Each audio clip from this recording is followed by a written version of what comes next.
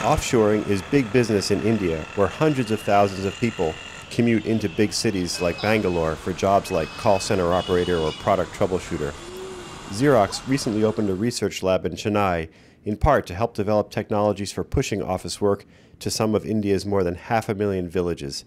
Company CTO Sophie Vanderbroek spoke with Technology Review about this research. Most of the growth in the world today is occurring in the emerging world, in countries like India, China.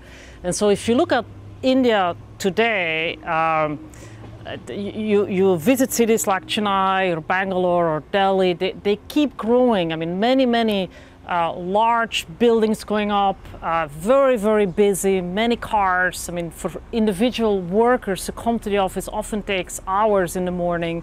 But that's how most of the jobs are done, especially the knowledge work is done in a country like India today. Today also, many of the business process service outsource providers, including us, in fact, have large buildings in major cities. Like in Bangalore, we have 3,000 employees. They come into a building and do a lot of document processing work for clients around the globe. And so, again, these people have to often come from very far away to come in the building. And so we're figuring out how can we allow the people to actually do the work from within the local village they live. Again, the bandwidth problems, the power problems. So understanding, instead of having, for example, 3,000 people in one building, how could we have 10 buildings or 100 buildings with 30 people each to get the job done, which within each of the villages.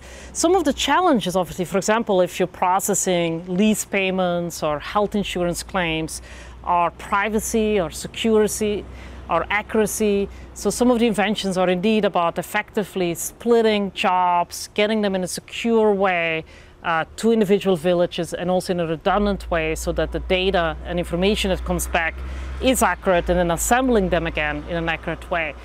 And so if you have to do that for 900 million healthcare claims a year, that's a huge amount of volume that would have to be split and reassembled. And so the research is really looking at those challenging workflow problems and creating a solution so that indeed people, often women, can continue to live with their family in the village and have a great income and support a sustainable society in India.